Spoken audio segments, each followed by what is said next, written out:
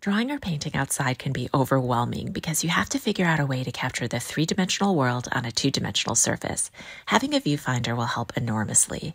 I use this view catcher, but you don't need to spend a lot of money. You can make your own viewfinders using scrap cardboard and cutting out a few different sizes that are the same shape as your paper or canvas.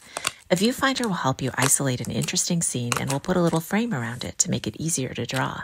A helpful thing for beginners is to take a mat board for a picture frame and tape a clear piece of acetate on the back. Draw a line dividing it in half horizontally and another vertically. On the reverse side, you can use a water-based marker to draw only the main lines and shapes. This will help you get started. Draw the same lines and shapes on your paper.